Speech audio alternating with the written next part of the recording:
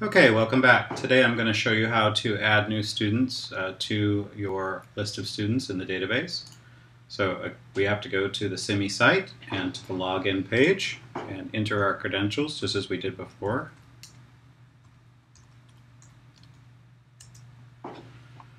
And what we'll do is we'll select the Add or Transfer Student link.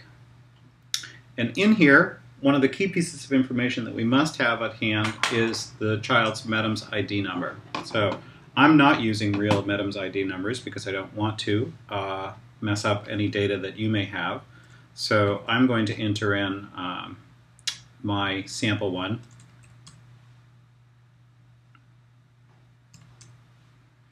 But it does need to be a 9-digit number, and make sure that that MEDIMS ID is accurate. And so we enter the student's last name, student's first name,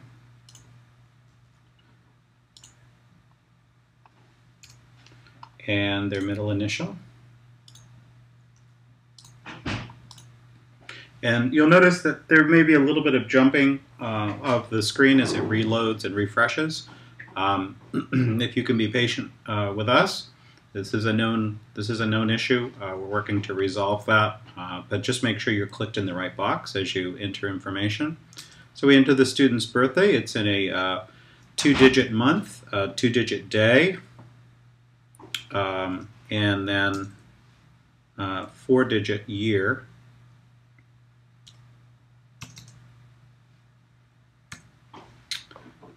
We can select the student's data, student's gender rather.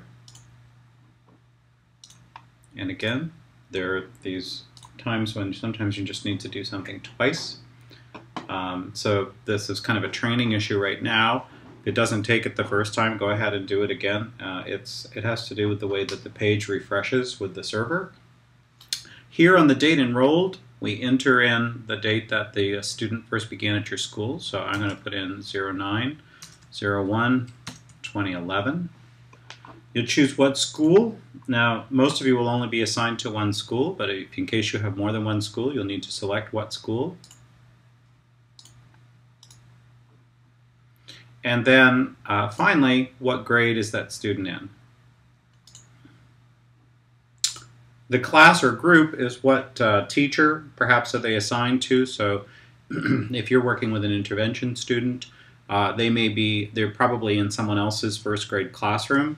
So I'm going to go ahead and put in one of the teachers in my school. And then I'm going to click a button called Check. And what it does is if that MEDIMS ID number matches another student in the system, it will bring up a screen that says potential matches. Now, I purposely entered a number that I knew that was unique so that I could get this page. I'm going to go ahead and after I add this student, I'll add a student or attempt to add a student that's already in the system.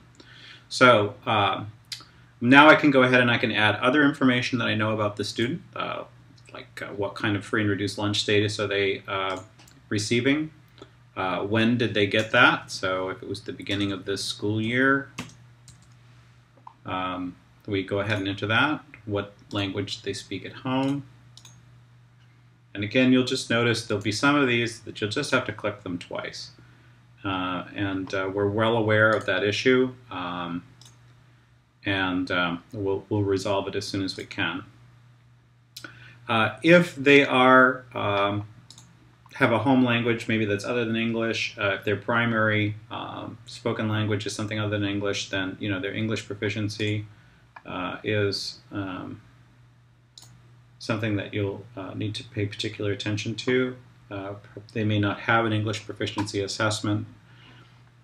Same thing under disability. What I want you to do is, if you can fill in this information to the best of your knowledge, but some key pieces that are absolutely required: the MEDIMS, the correct MEDIMS ID, the correct birthday, when they enrolled in your school, and what grade they're in.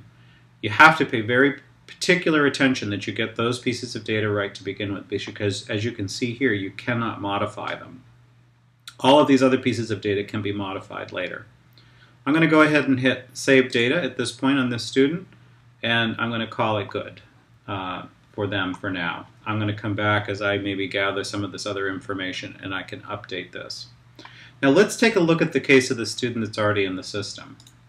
So now I'm going to ask for another student. I'm going to say I've got another student and they are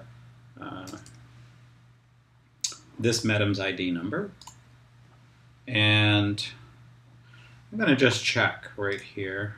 Whoops, I have to select a school, and I have to put in these last name.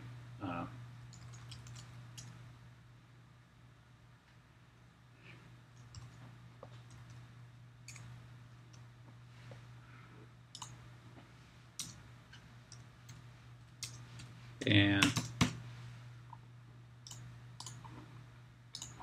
it forces me to add this information. And I must select a grade.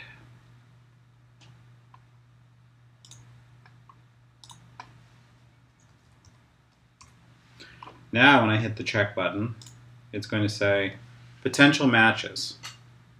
Now notice that there's another student already in my school with the same MEDMS ID number. His name's James Smith, and he was born in 2005. So it calls into question either James Smith has the wrong MEDMS ID number, or the student that I just added has the wrong MEDMS ID number. So we can go ahead and create a new student that has the same MEDMS ID number as James Smith.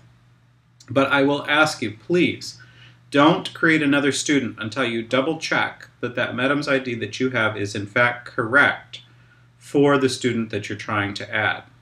If it turns out that whoever entered James Smith got the ID number wrong, please contact us and we will fix the MEDMS ID number to the correct number.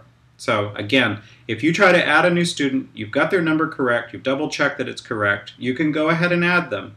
But please, please contact us and let us know that the other student in your system has the wrong number entered. Okay, so I'm going to click cancel because I don't want to add this new student. And we can go ahead and we can continue to add students, as many students as we need to add. Now, at this point, you folks are just adding a few students that you're working with. It might be 3, 4, 5, 6, 7, 8 students at the most.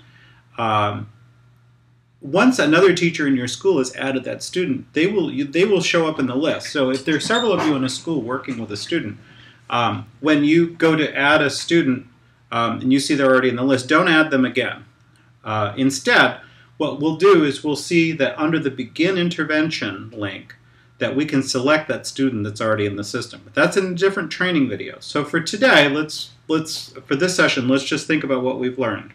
If we want to add a student, we enter the MEDMS ID number, we enter their identifying information, and then we check to see if they're already in the system. If they're already in the system, then you don't need to add them again. If they're not in the system, you can go ahead and add the other information that you need to add. And if it turns out that there's another student with the same MEDMS ID number, please contact us and we'll resolve that issue. So I'm going to go back to my landing page and I'm going to log out, and that's it for this training video.